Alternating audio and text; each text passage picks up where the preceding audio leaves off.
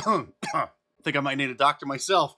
CNN is concerned that there are too many white doctors and that's harming black people's health. Right now, fewer than 6% of doctors in the U.S. identify as black or African American. That's despite the fact that the community makes up 12% of the country's total population. 12 now. I always thought it was 13. It used to be 13, but because of those 20 million illegal aliens from Mexico and South America, it looks like the black population has been bumped down a percent. Well, that and all the abortions. And that's raising concerns about the impact on public health. CNN Health reporter Jacqueline Howard joins us now. So, Jacqueline, what is being done to rectify this? Rectify it. It's just a huge problem. Too many white doctors.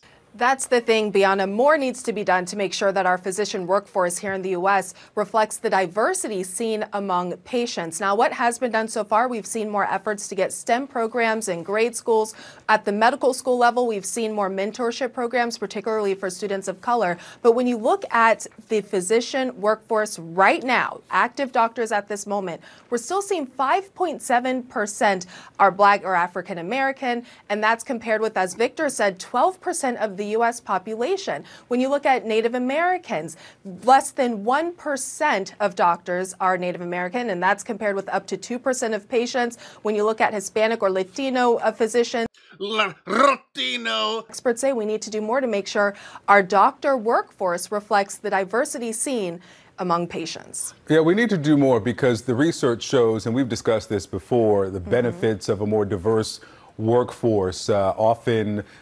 Benefits of hiring people who aren't qualified for the job, but just giving them the job anyway, solely because you want more diversity. I would call that a health hazard, not a benefit. Sometimes Doctors will dismiss the concerns or symptoms of a certain demographic. Explain what the studies show. Yes, please explain this nonsense to us. Exactly, Victor. And research shows that when we have a more diverse physician workforce, there's because diversity is a code word for less white people, obviously. More understanding and more trust between the patient and the doctor. So the black patients don't trust the white doctor. So I think what they're saying here is that there's a lot of anti-whiteism still in black communities that needs to be eradicated. If the doctor has an understanding of the patient's cultural experiences, cultural background, lived experiences, especially when it comes to racism or discrimination or other aspects of their life, then that will help them diagnose a sore throat or an earache more accurately. That can help with that physician-patient relationship. And we also see that patients are more likely to follow a physician's medical advice if they do have a feeling of being heard and understood. So all this plays a role in really improving public health, Victor. And of course, while they're saying that black and Latino patients would prefer to have a black or Latino doctor, if a white person were to simply say that they would prefer to have a white doctor, of course, they would be deemed an evil racist. In other news, there are also apparently too many white airline pilots. In the airline industry, less than 6% of all pilots and flight engineers in the U.S. are women, and only about 10% are black, Asian, Hispanic, or Latino. Well, United Airlines, they want to change that. Those numbers, they want to, of course, increase them. CBS 46's Karen Greer explains how they're going to do it. Well, they're going to hire people who aren't qualified for positions, just like they do at colleges and other affirmative action programs. 2 decades ago, near runways like these, a Texas girl was discovering her love of aviation. My grandmother would take my sisters and I to the airport to watch the airplanes take off and land. A 6-year-old Tatiana Smith was hooked. We could actually smell that jet fuel for a couple of days, and I still love that smell today. You know, if there's one thing you don't want your pilot to be doing, it's huffing airline fumes. So you've been addicted to jet fuel since you were a kid? Yes, sir. In an exclusive interview with CBS News, United CEO Scott Kirby is announcing a new effort to bring balance to the flight deck. To bring lack of safety to the flight deck. We're excited at United to be announcing the United Aviate Academy to address the structural issues with the makeup of our pilots. The Academy aims to enroll 5,000 new pilots by decade's end, with a benchmark that at least half will be women or minorities. Also, numerous schools across the country are upset that not enough white students are getting into trouble. And when they look at the demographics of those being disciplined and suspended, the majority of them are, they're black.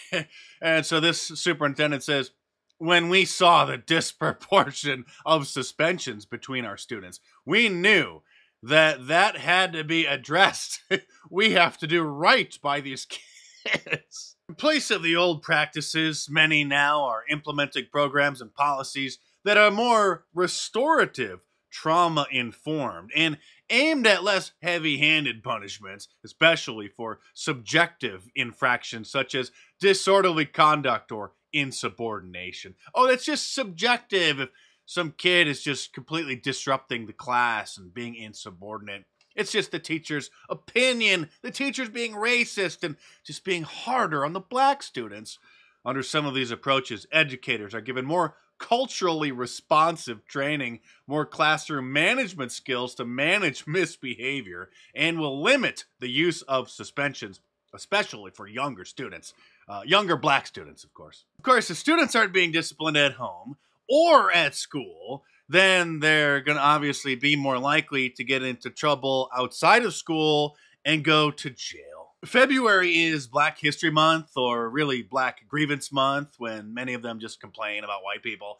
And so a Florida middle school teacher has been suspended after posting a series of TikTok videos involving his students, particularly this one where he had the white students acting as the servants of the black students. POV, a Florida classroom. She takes off her coat, they get their seats for them, the white students are feeding them, fanning them, and bowing down and worshiping them. This systemic anti-whiteism is causing instances like this at an Ohio elementary school. A Springfield police incident report we got a hold of shows school staff told police they waited until Monday to report the incident to officers because they were still interviewing students involved. The report says it happened on the playground during recess when a group of black students had gathered several white students to a specific spot on the playground and forced them to say Black Lives Matter against their will, with some kids recording this. Police wrote the principal here told officers a few students who tried avoiding the situation were chased down and either escorted, dragged, or carried to the spot on the playground. Officers said one student was punched in the head. There are no formal charges right now, but the incident report lists an investigation into offenses of possible assault and menacing. Of course, this story was contained to the local news. But if the shoe was on the other foot, if a group of white students were harassing a group of black students because they were black, it would literally be the top story on the national news. CNN would hold a town hall event. There would be Black Lives Matter marches throughout the entire city. Well, actually, they would be looting and burning it down, but you get my point. If you are a BIPOC, a black, indigenous, or person of color, and you want to take a stand against the systemic anti-whiteism in America, then order my new I Love White People shirt from my online store at markdice.com or click the link in the description below. This is one of those shirts that you should wear at your own risk, and just be aware that it could be hazardous to your health. So just be careful where you wear it. But if you want to get one before it gets banned, go on over to markdice.com or click the link in the description below and check them out.